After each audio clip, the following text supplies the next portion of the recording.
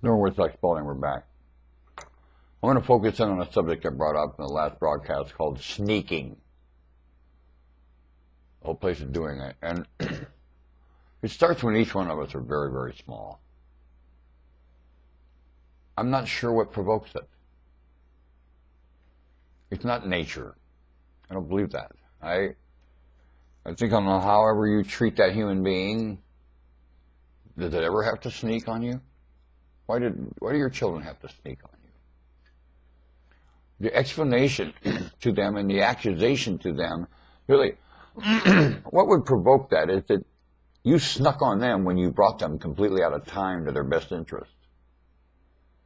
You snuck as parents. You had an orgasm. You had no business doing it. It's out of time for them to arrive. You snuck. So it's natural for them to mimic you. And then what I'm reminding you of then, what you do is you accuse them in your process of weaning these new ones that you bring them, sneaking. Your explanation is an accusation, and sooner or later they will sneak on that accusation. What do you think of that? Norman Woodstock Spalding, Bare Bones Broadcasting.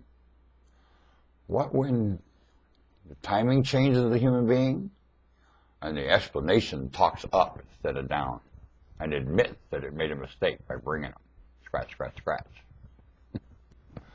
Fungus. You think fungus is trying to interfere with these broadcasts? Huh? Does fungus, like humans, understand they're caught up in sneaking and have to rid themselves of it? And can? It's only a technique, boomeranging and reflecting. And they're bending over a lot of wonderful aspects about themselves to fool around with a few problems. And it's their absence of honesty and generosity causing problems there more than their presence of any terrorism at all. They have absent problems in living, not present problems at all. They need to work on what they're absent, lovely things about themselves. And nurture that about themselves, especially with the youth. I'm not talking about spoiling them rotten. I'm talking about really causing so much contribution and duty to all let's see you keep up. I'm talking about challenging your children accurately, and let's see you keep up. That's what I'm talking about. More responsibility than you've ever taken.